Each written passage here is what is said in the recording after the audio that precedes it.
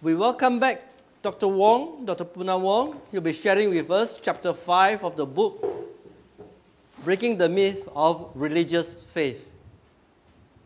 Dr. Wong, to you. Good evening, Namo Buddhaya. This sharing tonight is taken from chapter 5 of this book, and it is with regard to what people call faith. Faith in the Buddha Dharma is certainly not blind. And unquestioning faith is not a feature of the Buddha's teachings.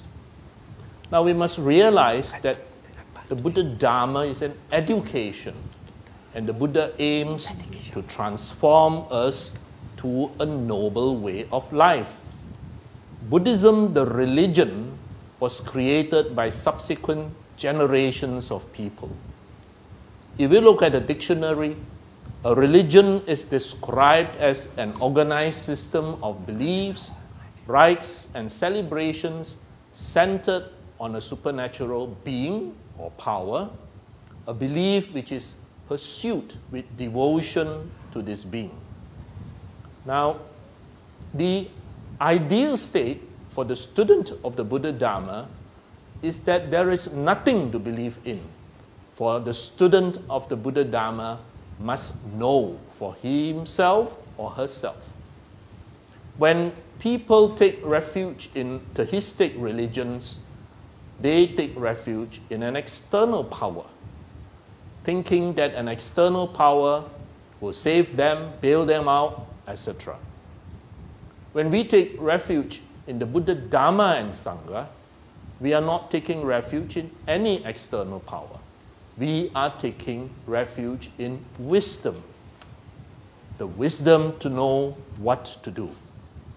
So the teachings of the Buddha Dharma, is firstly not a religious faith, because firstly the Buddha is not a supernatural being in the way that most people think.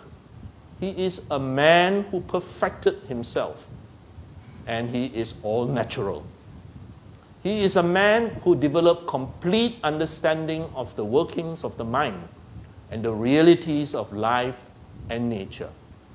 And because he is a man who perfected himself, then we too can perfect ourselves, guided by his teachings. The Buddha is not a god or a deva for one to believe in. The Buddha is a teacher who teaches us the way to wisdom and understanding, and in the process, letting go of greed, hatred, and ignorance which blinds us. If there is an indicator of how much we, his students, had progressed, it is that in looking within ourselves, we will see our cravings, our ego, and our conceit will progressively lessen as we walk this path. The Buddha, at the very apex of the evolution of the mind, has no need for praise or offerings or devotion, because he has no desire, no ego, or conceit. The Dhamma that the Buddha taught for 45 years is education. And in fact, the only miracle that the Buddha accepts is the miracle of the transformation of a person from a not so wholesome human being to a wholesome or noble human being. The Dhamma is basically the psychology and the science of the human mind. It is the teachings of the Buddha which illuminates the path to our awakening from many delusions, including the delusions of self, ego, pride, conceit, I, my, and mine. The very first verse in the Dhammapada says, if with a pure mind a person speaks or acts, happiness follows him like his never departing shadow. The first and second verse talks of a pure mind and an impure mind. The impure mind, then dukkha or unhappiness or stress will follow him like the wheels which follow the bullock. These two verses were the very verses which brought me into the Buddha Dharma. It does not speak of an external force that we praise or bribe. It speaks of our own self. It says that if you want to have happiness, then you act with a pure mind. And if you do things with an unwholesome mind, then don't blame anybody when disease and stress follows us. This brings the entire ability to change our future into our own hands, not into the hands of another being, an external force, a god or a deva, but into our own hands. Secondly, his teachings do not constitute a religious faith, because faith in the Buddha's teachings is not blind, and unquestioning faith is in fact discouraged, and the way of the Dhamma is far from superstition. The Buddha is a teacher who taught us that whatever he teaches us, we must verify for ourselves before we accept it. He taught a group of monks, and the Venerable Sariputta, his chief disciple, was seated at his feet. At the end of his discourse, he asked the Venerable Sariputta, "Do you believe in what I just said?" And the Venerable Sariputta replied, "No, Lord, until I have verified it myself." Now, any other teacher would have thrown the student out, probably excommunicated him. But the Buddha, in fact, praised the Venerable Sariputta. He has the right attitude, and that is the attitude all of us must have, of questioning, asking, and seeing for ourselves. We can well reject any superstition as not the teaching of the Buddha. And the Buddha demands that we use our common sense, our direct experiential evidence, and see for ourselves. If I were to tell you that you have 2 hands and 2 feet, and you believe me, that is faith. But if you look yourself and see that you indeed have 2 hands and 2 feet, then you do not need to have faith in me, neither do you need to believe me, for now you know. This is exactly what the Buddha wanted us to have. See for ourselves all the core teachings that he has taught us and verify it. The Buddha wants us to know, and this is the principle of ehipassiko. Come and investigate and experience for yourself. This is the scientific basis of his pedagogy. So when we say faith within the Buddha Dharma, confidence in the Buddha's teachings would be a more appropriate description, as we can verify these lessons directly ourselves. Thirdly, the Buddha's teachings do not form a religion because initially there were no rites and rituals for lay people. However, because of human needs, much man-made rites and rituals evolved to be practiced in the name of Buddhism. But even these are not centered on the divine being, but rather on and for the people attending the assemblies. The 5 precepts, for example, they are entirely secular moral precepts which we recite to remind ourselves of the red lights that could possibly give us danger should we race across it. Puja. Many people think puja means to pray, but puja doesn't mean to pray. Puja means, more closely in English, to honor someone. And we do pujas to pay our respect to a great teacher. And these have an educational purpose because it reminds us of the noble qualities of the Buddha, the Dhamma, and the Sangha. And hence, understanding what we chant is very, very important. We should not just parrot the words, but understand it. That is crucial. Now, the Buddha doesn't need us to praise him. These that we do are for us. And in fact, the Buddha clearly stated that the highest honor to him is not material offerings, not offering of fruits or flowers or candles, but we, his students, living the life that he taught us, living a morally wholesome life and following what is taught in the Dhamma as applied to our daily lives. Being imperfect, unenlightened beings, we naturally need these rites and rituals for psychological support and also for communal activities. However, as one progresses on the path, its importance progressively diminishes. And instead, that light within, that spiritual light within, that wisdom of the Dhamma becomes brighter and brighter. The student of the Buddha Dhamma has only one aim, the end of greed, hatred, and ignorance, and this leads to true happiness. There is no leap of faith and no dogma in the Buddha's pristine teachings. You and I can question every teaching. We can ask why for everything that is taught to us.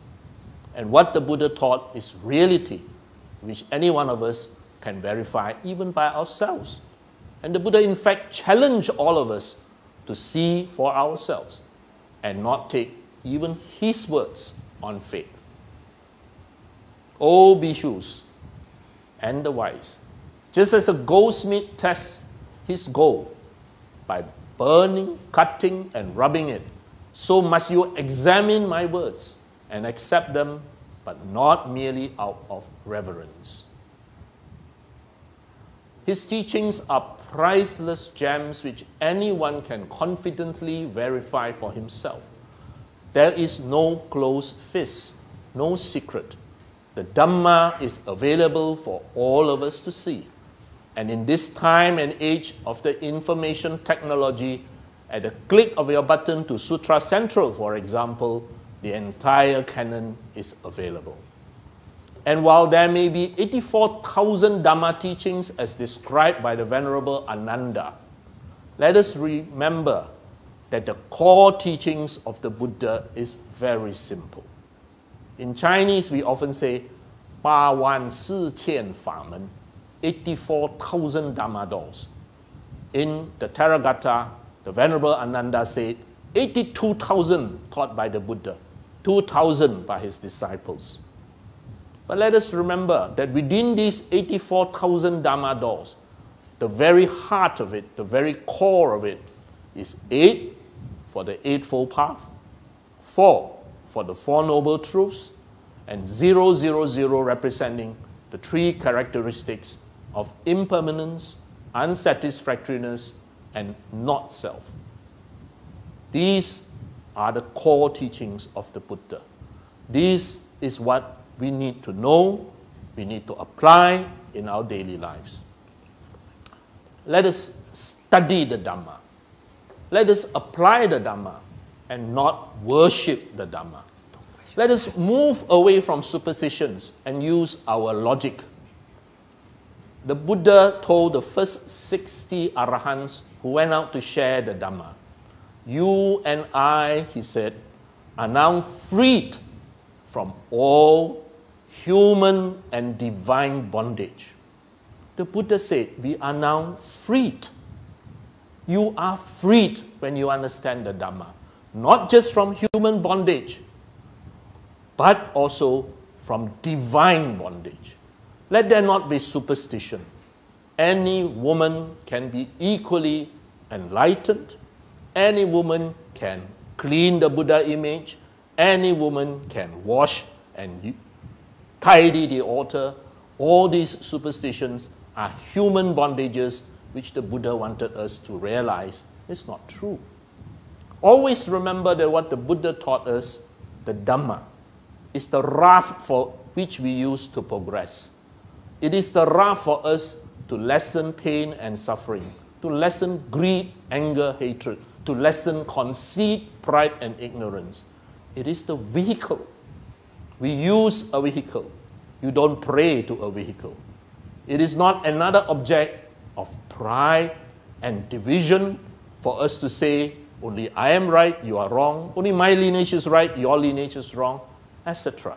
Sad things within the Buddhist community. Let us go back to the Dhamma. Go back to what the Buddha taught and realize that there is only one path, the Buddhayana, the path which leads us to less pain, less suffering, less dukkha. With the setting of the sun and the ebbing of the tide, with the relentless march of time, ask ourselves, what have we done? How much time do we have left today? Look at our hair. There's not much of it left. Let us make full use of our time, full use of our opportunities, learn and practice the Dhamma. Thank you. Thank you to all who have contributed to this book. Thank you to all who encouraged me. Thank you to all my Kayana meters in Malaysia, Singapore, Indonesia. As I posted this morning, I am nothing but the spiritual friends who support me. I don't have any resource other than spiritual friends who say, please go on, we will support you. To all my Kayana meters, you are my Buddha. When I look at you, I see the Buddha. I see that shining light within you. And I want to take this opportunity to say thank you. I want to take this opportunity to say sorry for all the things I might have done which might have offended you. I want to thank you all for supporting this Buddha Sasana. Sadhu, sadhu, sadhu.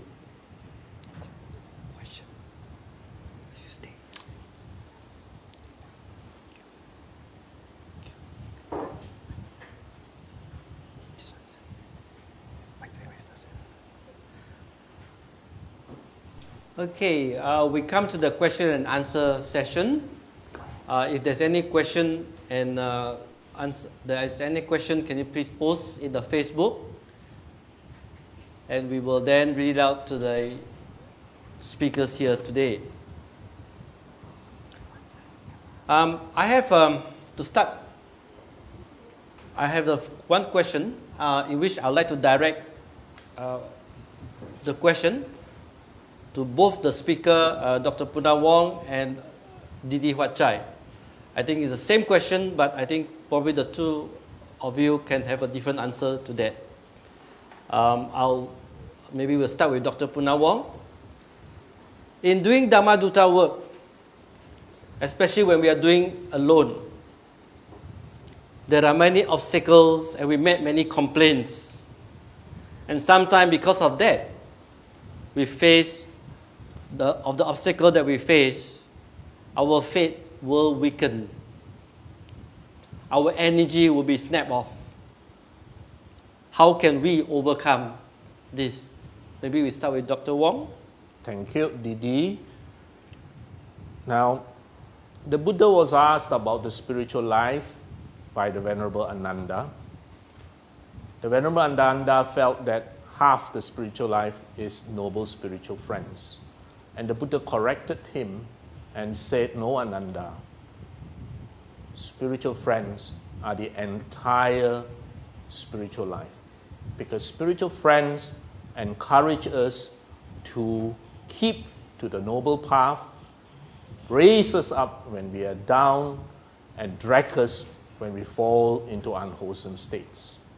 I think it is very important that a community be present for us to do such work, because being alone, as Brother SK said, one can sometimes be discouraged when people put up hindrances or pass very hurtful remarks.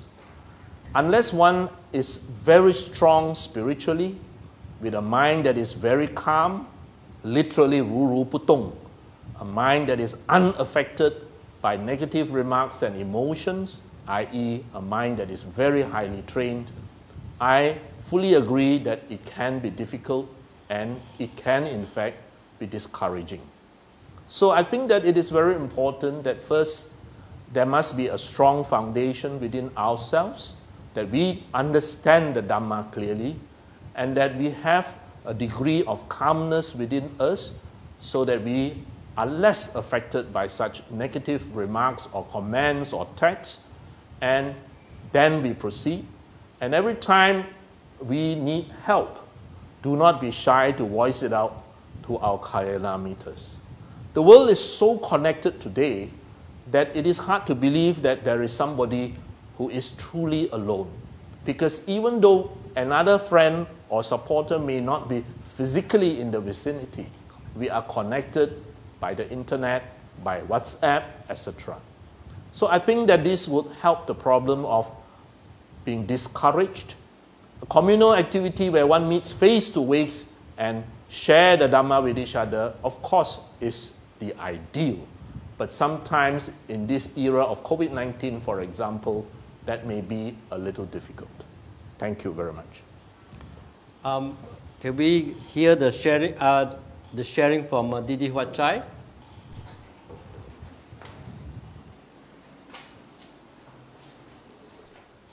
It's a very good question about doing Dhammaduta work and get discouraged. I think I've been doing Dhammaduta work for the last 40 over years. And I must say it's not an easy task to do Dhammaduta work. It takes a lot of energy and people suck the energy away from you. You have to keep building new energies to do your Dhammaduta work. But for those people who are keen to do Dhammaduta work, I have 3 words to share with you. First is called passion. We must have passion for the Dhamma. The Pariyati, Patipati and Pativeda, these 3 things will boost out our passion for the Dhamma. You learn the Dhamma, you practice and you realize the Dhamma. The second word I want to say for anybody who wants to do Dhammaduta work is called motivation. This motivation comes through the inspiration we get by learning the life of the Buddha, of his 45 years, of how he has reached out to the people who needs. The Buddha did not preach, the Buddha reached out to people. And that gives a lot of inspiration, which I call motivation, to do Dhammaduta work. And the last word is called mission. We can't do Dhammaduta work if we don't have a strong sense of mission.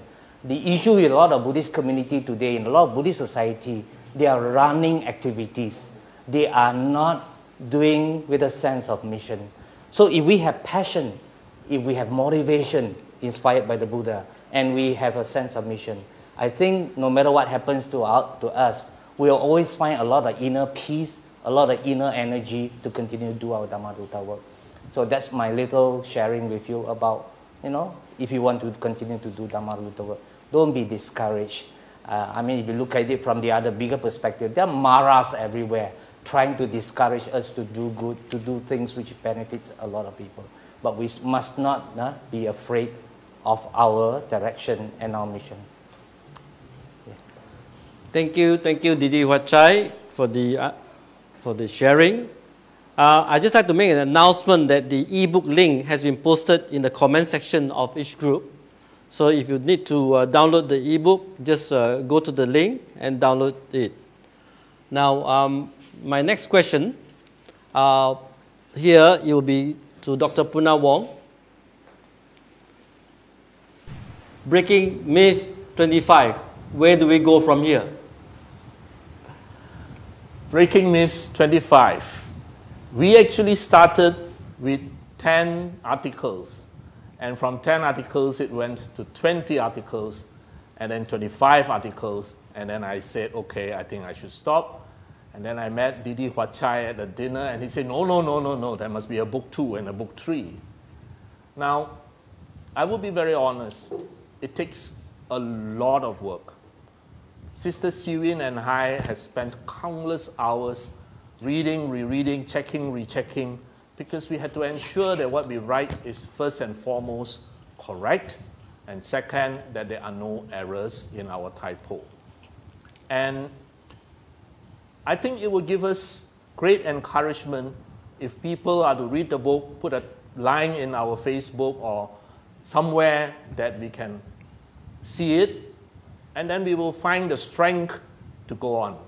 When I mentioned to Sister Siwin about book 2, her reaction is an icon which goes like that, because it truly is a lot of work. And as I said earlier, we are very grateful to Sukihoto. Sukihoto is a great organization in Malaysia that has been so supportive, and Sister Doreen had gave us a lot of advice on how to make that book a proper book, because we don't know what a proper book is like, Our arrangement, sequence, etc. was very amateurish, like a school magazine, as I said. And it was indeed a good experience because from this we learned how to do it. Breaking Myths, Book 2. Give me a month break at least, and then we will continue. Okay, thank you, Dr. Wong. You stay back because the next question is directed to you. Some Chinese believe that the 7 days after death, the spirit soul of the deceased will return to his or her home. Is this mere superstition, or is there a scientific parapsychological basis for this? Any mention of this in the Buddha's teaching? Okay. Dhamma brothers and sisters, there is a need for us to appreciate the difference between Dhamma, what is taught by the Buddha, and culture, and our own Chinese traditions, of course. If we are following the Buddha Dhamma strictly, then in the Buddha Dhamma, there is no mention of a 7-day or a 49-day. However, it appears in the Buddha Dhamma that there seemed to be an intermediate state even within the Pali Canon. The doctrine of immediate rebirth comes from the Abhidhamma and also as a conclusion of the Third Buddhist Council. But if we look within the Pali Canon, there are snippets whereby it is in fact implied that some people will have an intermediate state and that rebirth may not be instantaneous. That, of course, is a topic which is too big to be discussed tonight in a question and answer session. 7 days or 49 days is very cultural. The Chinese have it, the Thais also believe in it. Now we must remember that we are conditioned beings. Our future is conditioned in a way by our thoughts, our beliefs, what we are attached to, our upadanas. So we become, in many sense, what we are attached to. So if you are very attached to in your life, that I'm going to come back on the 7th day or 49th day or whatever in your culture, then you jolly well may, because that is what you have created your future to be. But if you ask me in a true or false multiple choice question, is this in the Buddhist canon, in the Pali canon, then I will have to say no. Thank you. Thank you, Dr. Wong. There's another question. Should Buddhist followers be vegetarian? Is there any mention in the Buddha's teaching? Dr. Wong? All right, this is a very good question, and a question which is raised to us many times in Dhammadutta work. Now we must first bring all of us back 2,600 years ago. 2,600 years ago in Northeast India, society is basically very agrarian. It was a society where people live off the land, traders would take what the farmers grow and sell. And the Sangha will go on the morning alms round, accepting what is offered by the householders. Now, this was the practice, the Buddha said, not just by him, but by all the Buddhas even before him. And the Venerable Devadatta was the one venerable who actually proposed to the Buddha that the Sangha must follow a strict vegetarian diet, to which the Buddha actually declined. The Buddha did not want to make that a Vinaya rule. In his great wisdom, he probably thought it inappropriate because there might be situations where no vegetarian food may be available. And the Buddha said that the monks will accept whatever the householders offer in the morning alms round. If they so wish not to eat meat, that's their personal choice. They just don't eat it, that's it. Now, there is a discourse with the name of Jivaka Sutta. Jivaka was the Buddha's personal physician, and Dr. Jivaka actually did discuss this with the Buddha. This is well documented, and the Buddha gave us guidelines. Now, in Buddhism, everything is relation to the training of the mind. The Buddha gave guidelines to the Sangha. In Chinese, it became known as the San Jing Rou, the three pure meats, in which the Sangha cannot eat the meat of an animal if the Sangha had seen, for example, that animal being slaughtered, because then it would have a big impact on their mental makeup, negatively. Similarly, even if the Sangha is to suspect that the householder intentionally killed that animal for him, then that Sangha member is to politely decline by putting his hand above the alms bowl. That, of course, also refers to the possibility that if he consumes that meat, he may feel guilty. So if he has seen it, or heard it, or suspect it, then he should decline. Other than that, the householder, when they offer whatever is excess in their household to the bhikkhus or bhikkhunis, they are to accept it with gratitude. As I said earlier, we are all at different levels of cultivation. Many of us still need rites and rituals. Some do not need rites and rituals. A sotapan might even see it as a fetter. Similarly, with regards to dietary manners, if a person feels guilty that he or she should not take meat for whatever reasons, health reasons, or if he thinks that because that animal has to be killed for him, then by all means, don't eat, because it is the effect on our mind state which is important. But for someone who says, no, I think it's all right, then he can buy it off the supermarket, buy it off the shelf, but certainly it should not be killing a live animal for himself.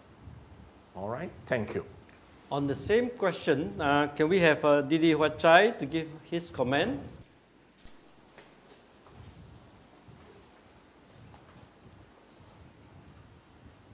Vegetarianism is a very interesting topic in Buddhism, and there's a lot of misconception that a Buddhist must strictly be a vegetarian. I think if we follow the life of the Buddha, we know in many instances the Buddha did not impose that Buddhists must be a vegetarian. The question always asked in our community, especially among the Chinese and the Chinese Buddhists, is because they tend to associate Buddhism with vegetarianism. But to me, we have to understand the cultural development and the religious development across the years. So when Buddhism went over to China at that time, and Buddhism started to have a lot a strong footing in China, and a lot of them became monks, and monastery was built over a period of time. And because of that, you find that, when, in fact, Buddhism was flourishing in China, and the monks, they could not get the kind of food that they can get when they are in India, for example. The Indians are very different from the Chinese. The Indians will give any food to any holy man, but the Chinese may not necessarily want to do that, especially for monks. They look at, sometimes they even treat them as if they are beggars and things like that. So the monks, as they grow in numbers in China, they have difficulty of finding food. And as they stay in monastery, they cannot be rearing chickens and other animals and slaughter and eat. So the only sensible thing for most of the monks at that point in time is to plant vegetable, beans, and fruits and whatever that they can plant and eat. And that's why in Chinese there is a proverb at that time. It's called "Sen Duo Zhou Shao." A lot of monks, but not enough porridge for them. That proverbs come in a time when Buddhism was flourishing in China. So when the monks were basically practicing what they practice, and the food that they eat basically are vegetarian based. And in China in those days, the temple and monastery doesn't open 24 hours and every day. They only open in a certain period of time. And normally in the new moon and full moon period, the temple and monastery doors are open for lay devotees to go in. And that's where a lot of lay people start to know, oh, 初一十五 吃斋. It's because that's the time culturally they went over to the monastery and they were treated well by giving those food prepared by the monks, and they are all vegetarian food. And that's how basically our forefathers, when we came from China over here, we start to associate, vegetarianism and Buddhism, but actually it's a lot more. You have to understand the cultural development over the years as Buddhism go over to China. So I think we have to be very clear. But if you go into the life of the Buddha did not impose that all Buddhists should be a vegetarian. Of course, if you want to do that for various reasons of cultivating your compassion, by all means do so.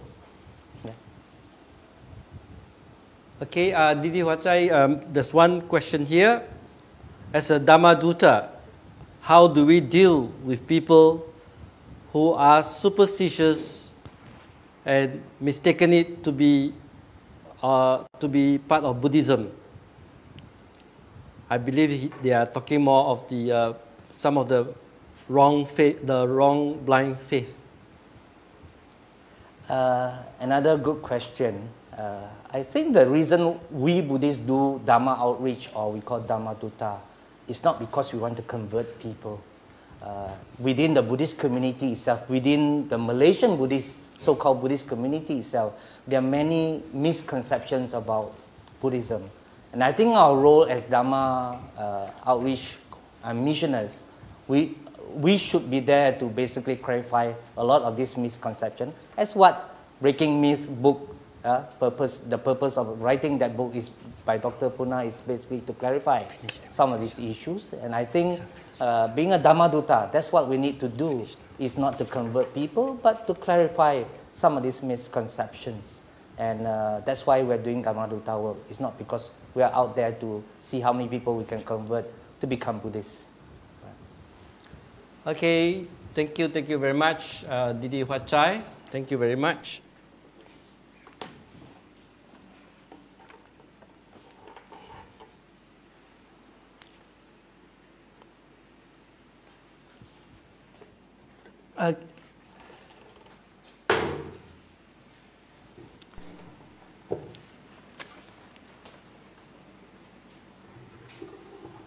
All right, there, brothers and sisters, we have come to the end of our session today.